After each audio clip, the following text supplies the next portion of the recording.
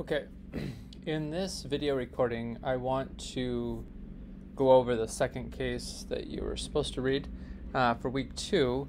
And what I'm trying to do here is give you a clearer concept of the different ways of looking at a legal case from outside. So kind of help you see how there's different positions, right? Whether you're a student of law, professor of law, legal scholar, lawyer, judge, citizen, resident, right? Different ways of thinking about this case.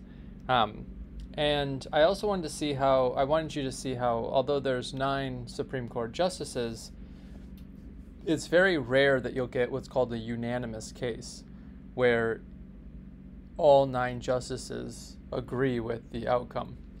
So I'm going to show you the difference between the majority, in this case is actually a plurality opinion, because there's so many different opinions on this case.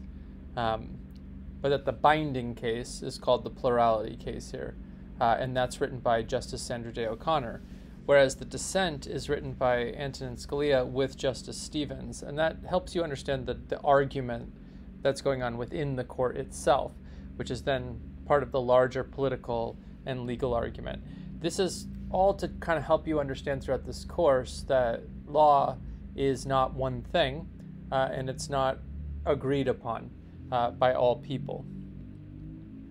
So I want to start just by, what do I do, right? So I have kind of 2 roles here.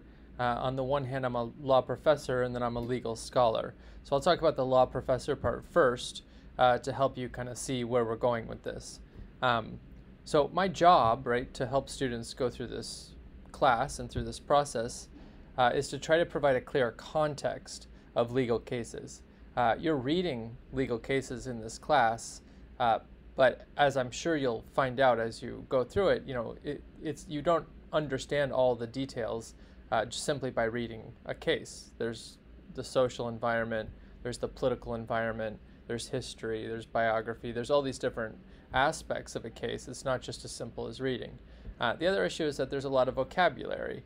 So I'm breaking down the context and guiding you through the process so that you get a better idea of what does this vocabulary mean, and how is it used, and largely how is it used differently than it would be in your other classes, something that even other professors have a hard time understanding. And then hopefully we're going to get to a point where you are analyzing critically, where you're not just reading the case and saying, oh, okay, I get it, I understand, and that must be the way the world works. No, I want you to be able to have opinions, and informed opinions about, did you think this was the right outcome? What were the consequences of that outcome? And what were the social factors that led to this decision? And to do this, you really have to start to separate the ideals from what's going on the ground. So, this is simply, stated, or kind of how my grandma would have put it. If there were just ideals, if everybody just behaved right and did everything perfectly, we wouldn't need law, we wouldn't need rules, we wouldn't need punishment, right? We wouldn't need all these things. And so, a lot of times you'll see in a textbook they're talking about the ideals of democracy or the ideals of law or legal practice, and that's not realistic. That's not what really actually happens on the ground. So, we're not throwing away the ideals. The ideals are there, they exist, right? People have written about them, but we don't want to get confused and think that's what really happens. And so we want to think about what's going on in that separation or in that gap. And this is to help us provoke thoughts about principles. How should we change the ideals? Maybe the ideals don't really apply anymore. And whose ideals, right? A lot of the ideals you see in textbook were of a very particular group of people from the 1600s. Largely from England. And so that's not universal, right? Not everybody believes in those principles. Now, the other issue here is, how does a judge see law? Well, in this case in particular, right, this is the way that Justice O'Connor sees the laws in the case that come in. And she frames the issue as to consider the legality of the government's detention of a United States citizen. And we'll stop there for a second, right? So she's saying, was this act of detaining this man, Hamdi, which in this picture you're seeing he's being detained by another Afghan, I should say, right, that actually by an Afghanistan Northern Alliance troop, right, which was the creation of the United States. The question really is not, is Hamdi a United States citizen? He is, right? So, but he's a United States citizen in Afghanistan during a time of war, and that's where the trouble starts, right? His father says it's, bad luck. He went there on a service mission, and he's in the wrong place at the wrong time. Many of us could say the same thing about times we've been in trouble, right? We were at the wrong place at the wrong time. And so she frames it, is it legal for the United States government to detain somebody based on this principle? You're at the wrong place, wrong time. And can you continue to detain that person once they're on United States soil? Are there different rules that apply? And then is this label, which is a new label, enemy combatant, how does that apply to this detention? And then finally, we have to talk about what's the constitutional process owed to people in this situation, especially in regards to how they challenge the situation. So, probably many of you were either too young or weren't really paying attention in 2004. But this argument that O'Connor is making from a legal point of view is very different than the social political argument that I was hearing around me when I was in college and from family and friends. And so from the very beginning, judges see laws outside of that social and political context. Now that's kind of silly, right? Because they're still in the social political context. But here she's just trying to frame it in the narrowest possible way. And that's really the most important part of understanding Supreme Court cases. They're not trying to solve social problems. They're trying to solve legal problems, problems that are rising up in the legal community. And so judges do not determine the truth or scientific basis of an assertion. They're not logical philosophers. They are not scientists.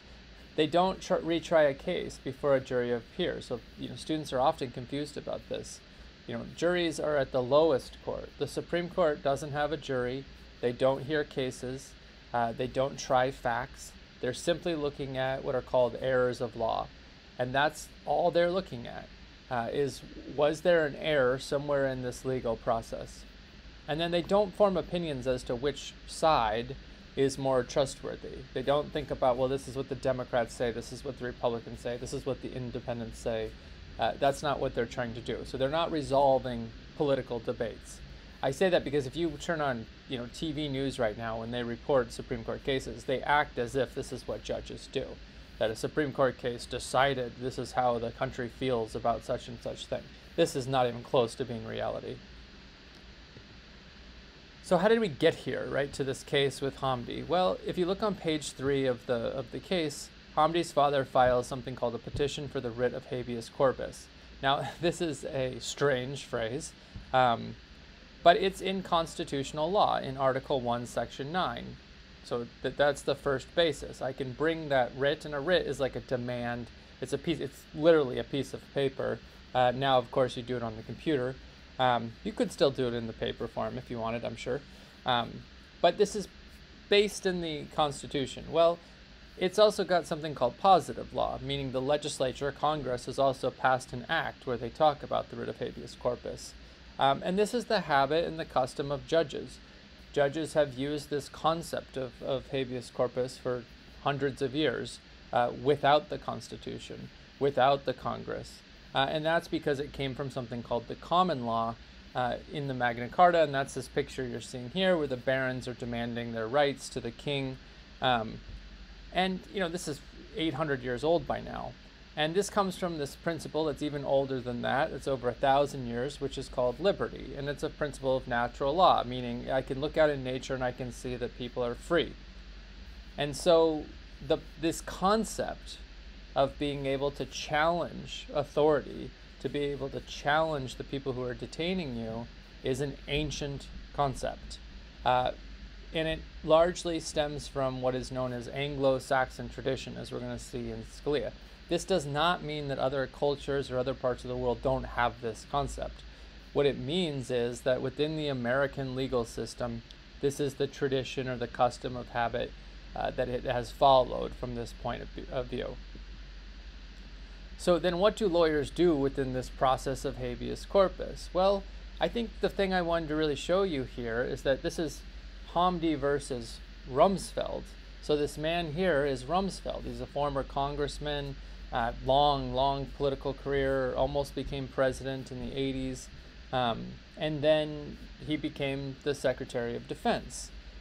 He's well known, I guess, in certain circles for being combative with media personnel, but he was very instrumental in changing the United States military, especially after the World Trade Center and Pentagon attacks. And he was an interesting figure. I'll leave it that way. There's documentaries you can watch about him if you want to know more. He's a problematic person. But the lawyers for the state, for the United States government, essentially are defending Rumsfeld in this case.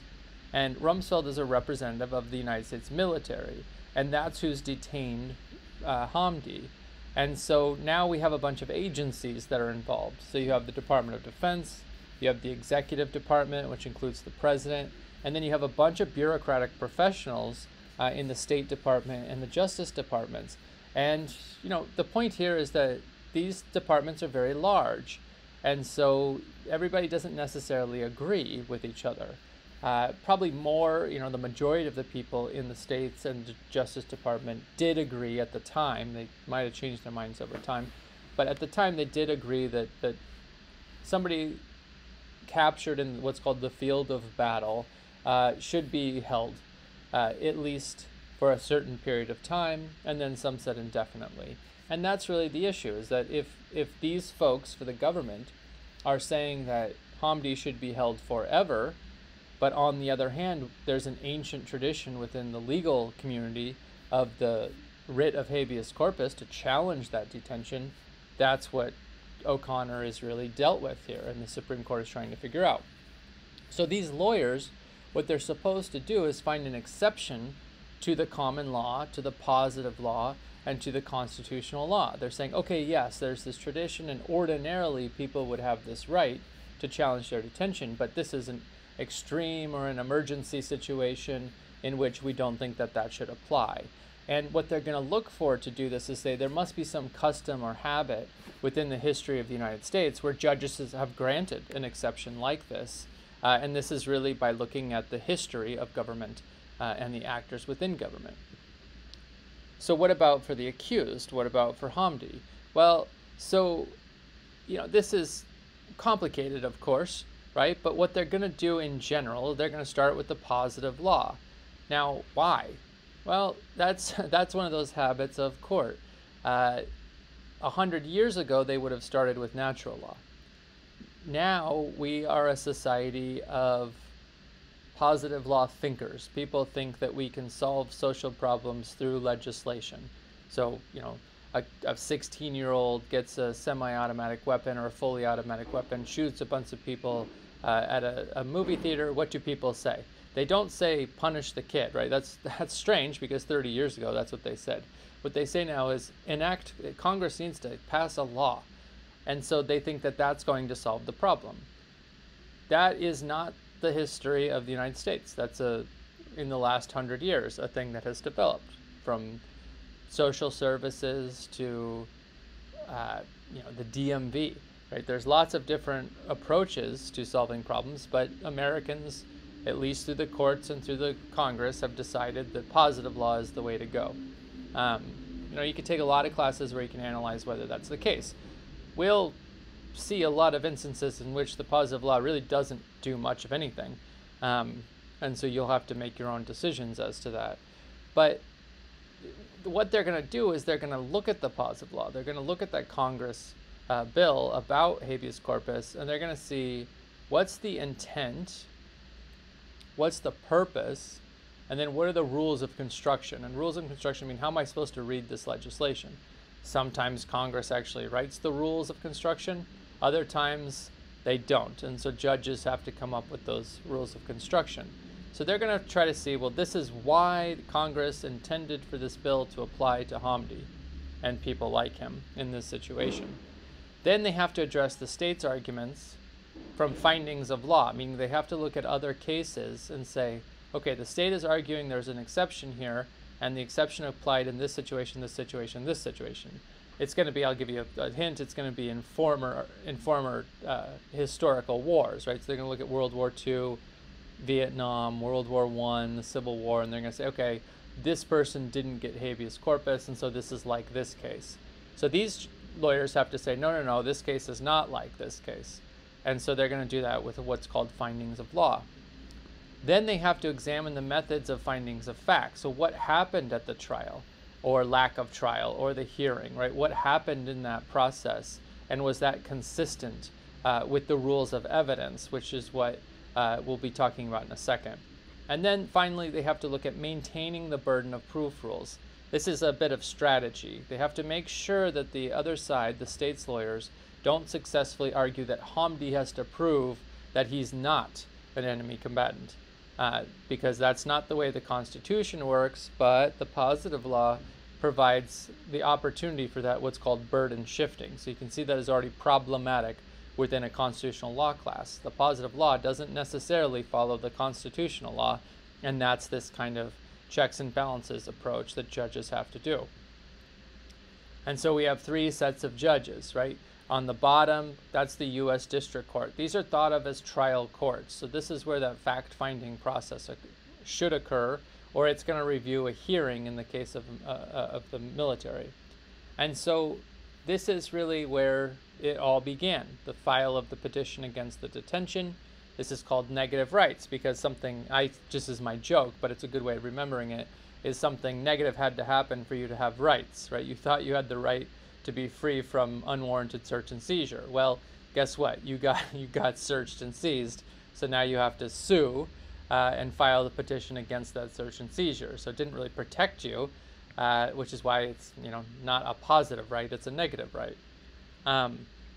And then you go to trial court, and they're going to see, like, was the detention lawful?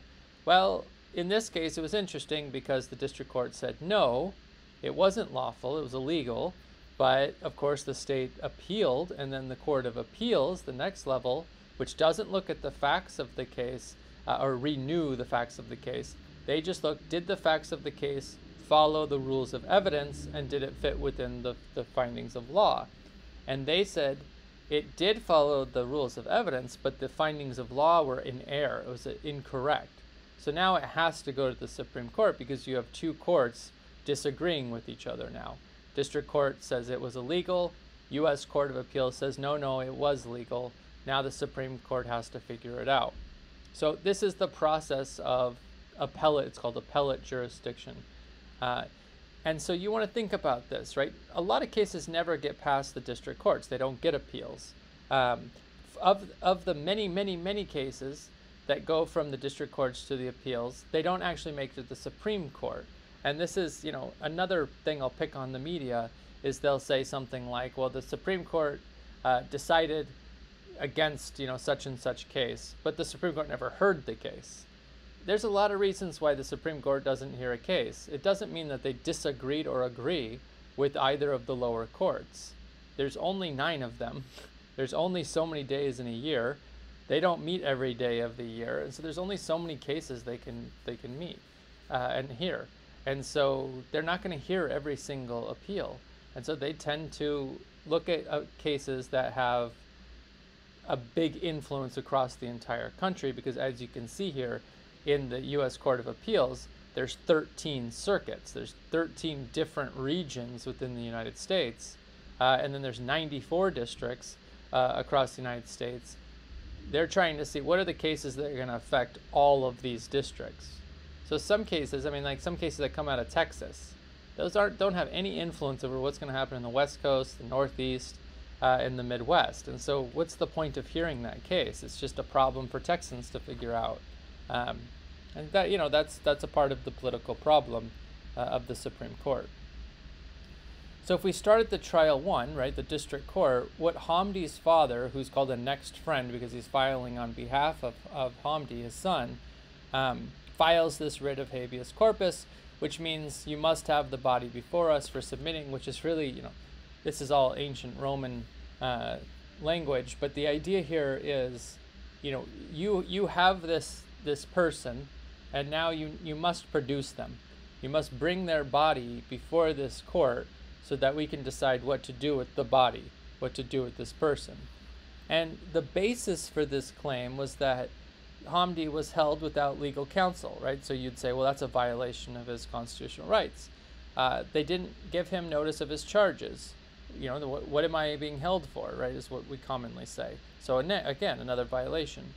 And largely, this falls under what's called the 5th and the 14th Amendments, as we'll look at this. And then even larger, the doctrine is called due process. Just remember, this whole thing is illegal custody. The government or the state or the police or the FBI or whoever you want to think about it, they are illegally holding on to you. And this is what this writ of habeas corpus is about. If you're being illegally detained, then you are supposed to bring this legal petition called a writ of habeas corpus. So what can the state argue at this point? Well, again, they're just trying to find an exception to this process.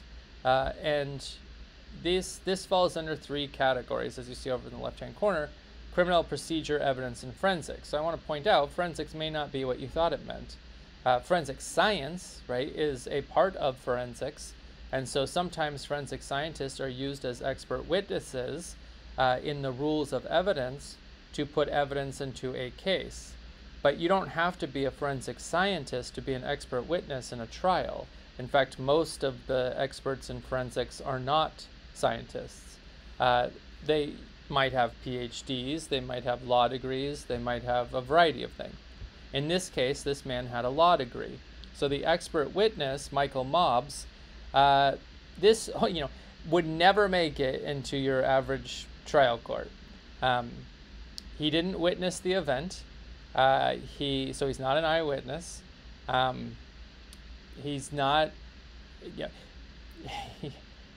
What he did was he looked at some transcripts, and transcripts are basically somebody types up a report. So he looked at the report that the military put together, saying that Hamdi essentially had a weapon, and that he pointed it at United States military personnel. The problem with all of this is that, according to the report, Hamdi wasn't arrested by U.S. military personnel. He was arrested by forces in Afghanistan that were part of the coalition and were Afghanistan. So I want you to think about something, right? Have you ever been somewhere and people didn't like you? What if they suddenly had the ability to simply file a report saying that you pointed a gun at them? They want to get back at you. They didn't like that you were there, that they didn't think you should be there. We don't normally let this kind of evidence into court because it's called hearsay. The person wasn't there, they don't have any direct evidence, and so you're relying on gossip. And so hearsay, gossip is basically the same thing. So it's strange that this got this far, really, because this guy, Mobbs, is really just being used here to just get the case going. So the district court says this is nonsense. The say-so of a person not connected to the criminal act can't be used as evidence to prove guilt. This is like textbook criminal procedure. You can memorize this, and hopefully you'll do well on your future exams. This hearsay is not admissible in the court of law. So this trial court goes a little bit beyond, but they're so irritated by this, this is the evidence that the government is putting forward, that they order that the government and the military give them all of the documents to review. In other words, they're saying, we don't believe Mobbs. We think that Mobbs is committing perjury, and that we want to review all the documents ourselves to see if there's any evidence whatsoever that Hamdi should be held. And they're saying that not to be able to do this, if the government doesn't produce these documents, then they've clearly violated constitutional law, common law, and other principles of law, international law, all sorts of issues going on. So it's surprising that the appellate court decides to go against this, and they say, well, look, there have been a handful of cases, less than 5 in the United States history, in which hearsay has been admissible. And so hold on, trial court. You can't just say that hearsay is never admissible. Sometimes hearsay can be admissible if national security is the issue. And they said, look, Hamdi was captured in a zone of active combat in a foreign theater of conflict. So this is called judicial deference. What they're saying is, we don't have enough evidence that Hamdi was not an enemy combatant. And so they're shifting the burden over to Hamdi to prove that he was not an enemy combatant. I don't know how you prove that you're not an enemy combatant if you're caught in Afghanistan. If I'm in Afghanistan at the wrong time. The only thing I can think of is there's this guy, Greg something, Mortensen, I think, who wrote a book called 3 Cups of Tea. And he was climbing in the mountains, the Himalayan mountains, and somehow he gets injured and he gets brought to the same part of Afghanistan at the same time. So he becomes a National Times bestseller, right? And goes on Oprah and everything. Whereas Hamdi gets picked up and he's accused of being an enemy combatant. So how do you make sense of the two things? Well, one guy's a white American, the other guy's an Afghani American. And so that's the benefit of the doubt went one way and then it didn't go the other way. But more importantly, for a legal case, the lawyers really, didn't do a good job then in that first trial court because they didn't maintain the burden of proof. They let it slip. And so they should have been prepared to argue against these narrow cases. Their argument that hearsay was inadmissible was a good argument. It's a solid textbook argument. But they should have been prepared to say why that case was not like the other cases. Now, I wanted to make a note for criminal justice students that this is largely what happened after Terry versus Ohio, that it shifts the burden onto the person who's in a high crime area. So in other words, you can be reasonably suspected if you look a certain way in a high crime area, and you are not entitled to the benefit of the doubt of constitutional protection. And so the court, it's surprising they did this, but on the other hand, it's kind of consistent with another policy that they have. So now the Supreme Court, who's just reviewing, that's all, they're only reviewing what's happened so far, uses something called abductive reasoning. And I'll come to this a couple times, but it's more so in my legal system or judicial class, POL 67, we look at this more concretely. But this is all from page 12, and this is what's called checks and balances. So the rule here is that if Hamdi is correctly labeled, and again, this is the if, right? If Hamdi is correctly labeled. So she's saying, okay, let's say the government is correct. And he's labeled this because he's in the theater of war and he's transferred to the soil of the US. Now we have a new question, right? Because he's a citizen, he must receive due process. So that's the rule. American citizens, when on American soil, must receive due process. So now we apply the rule. Hamdi now has legal counsel to challenge, he's got lawyers, whether he is an enemy combatant, and it has to go back to the trial court for now a fair hearing, meaning the standards have to be different. Now this is confusing, I'm sure, but level 2, the appellate court was saying, if he is treated as an enemy combatant, and that means he doesn't have the rights of American citizen, he doesn't have to have due process. Painful, reality here, right? That is not the ideal you might hold, but that's what happens on the ground. That's what lawyers and judges have argued and have successfully argued, that if you are not an American citizen, this means if you're a legal permanent resident, you do not have the same rights as an American citizen. If you're undocumented, you do not have the same rights as an American citizen. And so you don't necessarily have to get due process.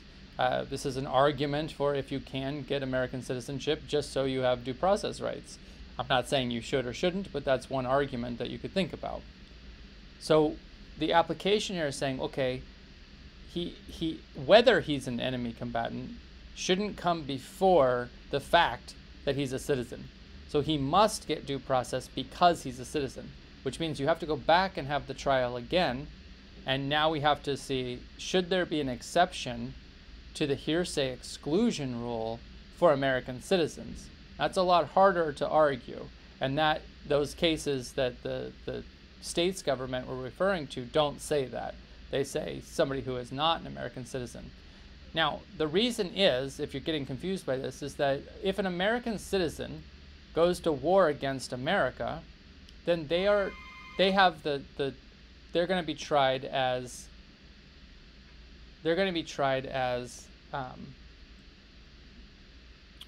treason under the treason laws, and not something else. And so you got to think about it that way.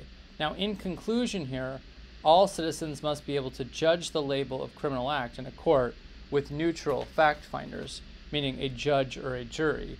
And that is part of due process that did not occur here. And so that's what you kind of have to think about in this situation.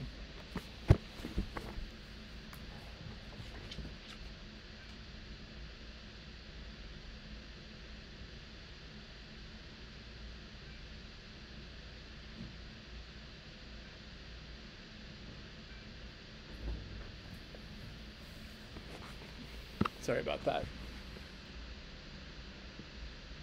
Okay, now that was the legally binding opinion. It's ordinarily called the majority opinion, but in this case it was a plurality, so it's called a plurality opinion, meaning it didn't have 5 judges, it had 4 judges. The others did something called a concurring opinion, which is very confusing, but they concur, they agree, so it makes it a majority, but they agree for different reasons. The 2 judges, though, that dissent out of the 9, so 2 to 7, the opinion is written by Scalia, and he was a very dramatic figure when he was alive on the Supreme Court. And a lot of the judges now, Kavanaugh in particular, Alito, Thomas, they actually really follow the same kind of principles that Scalia follows. And this is called original intent. And so here are his objections, or here's what he thinks is wrong with the O'Connor opinion. And this represents really the political divide, I think, in this country pretty well. Now remember, this is not legally binding on lower courts, so lower courts don't have to follow this opinion, but they may use it as persuasive authority. So lawyers can argue this dissent when they're arguing future cases, which means, there are, now that we're using the phrase domestic terrorism, imagine you get picked up for owning a weapon or not owning a weapon, or you're in the wrong place at the wrong time in a high crime area, and there's been a domestic terror act. You could be detained without a lawyer and without a trial and without being told what the charges were, and the precedent here would be the O'Connor case. So your lawyer would want to argue the Scalia dissent here. And this is his main phrase here, is that this Anglo-Saxon system of separation of powers has been created or exists simply to protect us from this kind of imprisonment. And he says, look, even in the Constitution, this is the only common law or petition or writ that is actually listed in the Constitution. And then, this idea that the executive, the president, that they can use the military on American soil against American citizens is crazy, right? And it flies in the face of everything that we believe in the United States. Tell that to Trump, right? But he says, I do not think the statute even authorizes detention of a citizen. Here is tough, right? Because with the clarity, and this means that the law is vague. And this is a reason why something should be unconstitutional, is that if the government acts in a way that is inconsistent with the words of the law, then they shouldn't be able to get away with that. And this is called the interpretive canon about how statutes could be constructed. So what he's arguing is that he doesn't think that O'Connor followed the rules of rules for judges. I want you to remember that throughout this class, the rules of rules for judges. So this should be real. You should be saying, I need a break, take a break, but come back and say, now what do judges do? Because you want to write this down, because this is what we're going to be looking at for most of the class, because we want to think about how does this relate to the rest of society. So here, look, judges are interpreters, And what are they interpreting? Conflicts within law. And so law is a big, broad field, then has all these laws. And so the laws conflict with each other. So judges are brought in essentially to say what those laws mean, what was the intent of the legislature, and which one should be the one we follow. Kind of a strange job if you think about it.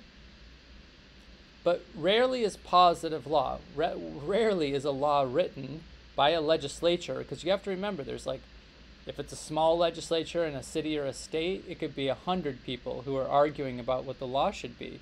And so, it's not one person writing it, it's 100 people writing it. And so it's not very clear, and people are making compromises, and it's not going to apply in every future case. So judges are never going to be 100% sure of what Congress meant or what they wanted from it. And so O'Connor saw it, she saw the powers of the Supreme Court to be expanded. So judges had the powers to define not just the laws and not just the conflicts, but also the social context of the conflicts. And she says this is consistent with the checks and balances theory, arguably that you should have learned about in your POL 51 class or in your American history class in high school. Scalia's, using a different way of interpreting, sees it differently. He sees the powers of the court as limited, and that they have to follow the rules of judges, which are called canons, and that separation of powers theory is different than checks and balances theory. Checks and balances theory is saying judges have to check Congress and the executive and the military and police and all these different people. He's saying the opposite of that, is that the judges should not interfere with the other branches. And you'll have to decide, they're both right.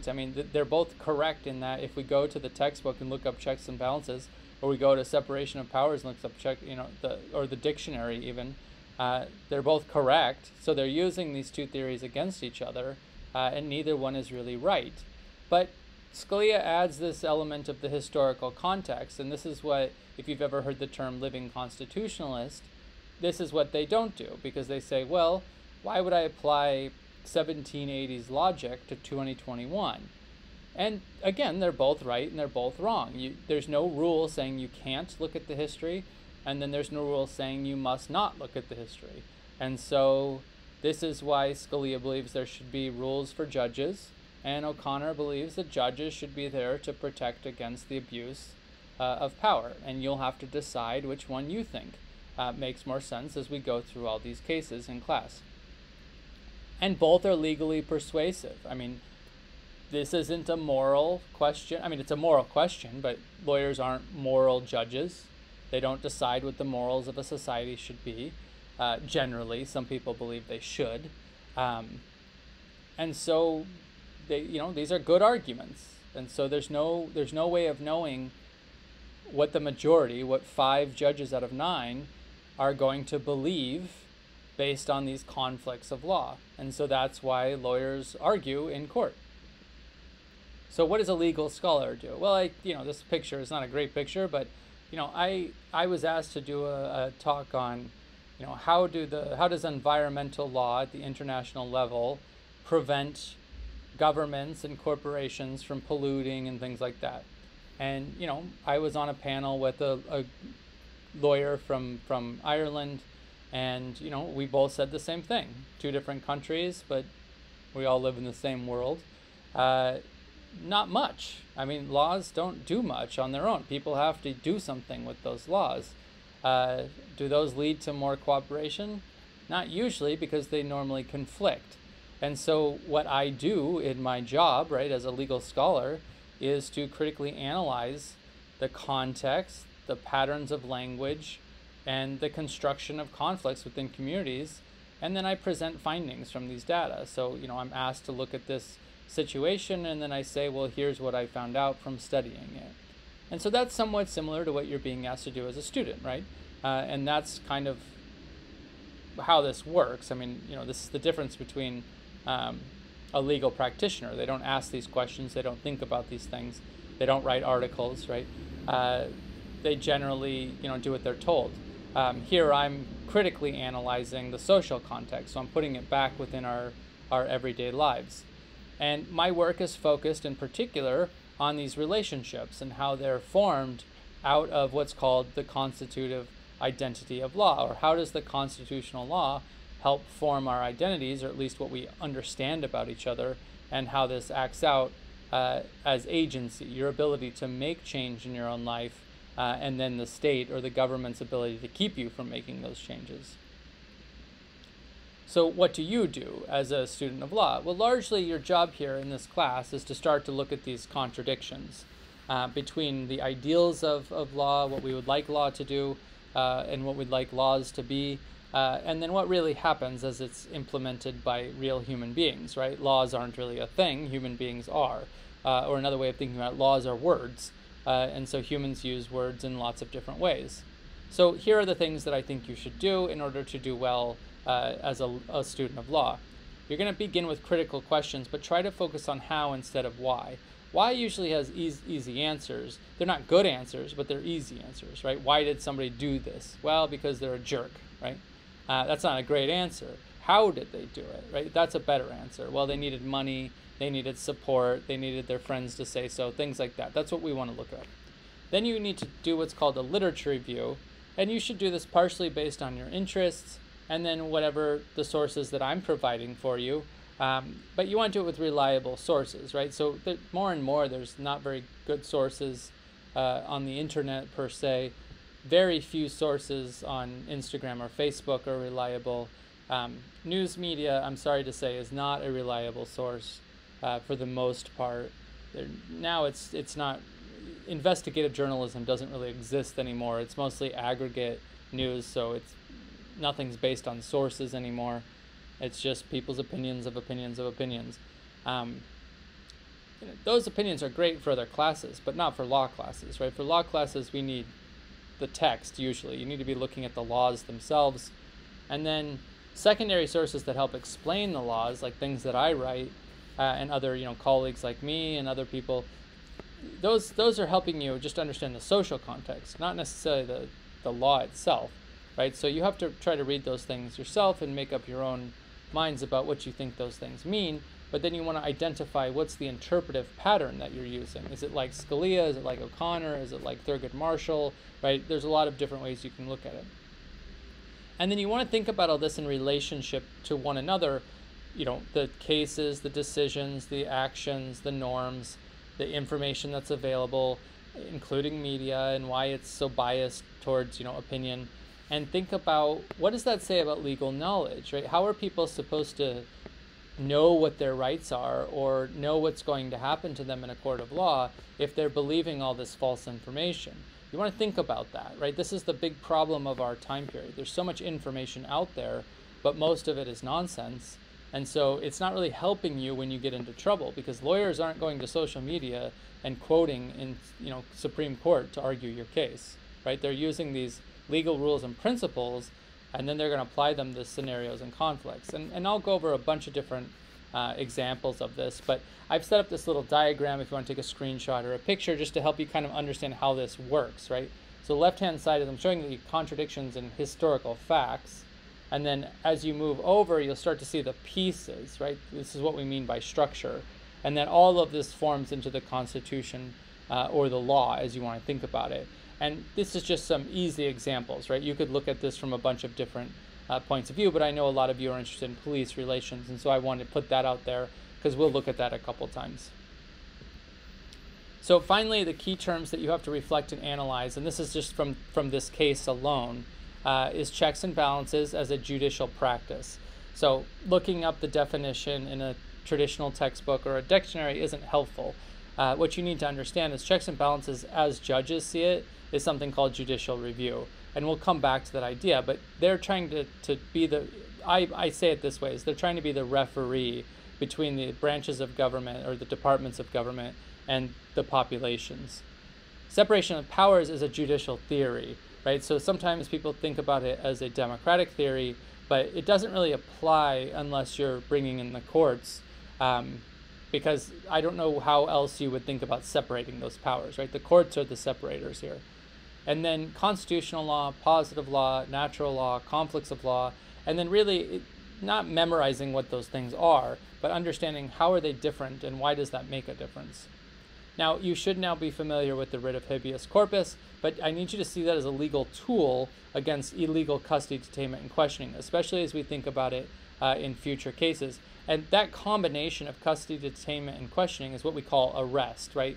So you're under arrest if you're in a car by a police officer. You're under arrest if a police officer stops you on the street, either touches you or you see their gun and their handcuffs and their taser and all the baton and all those lovely toys they have, and you don't feel like you can leave. That's an arrest.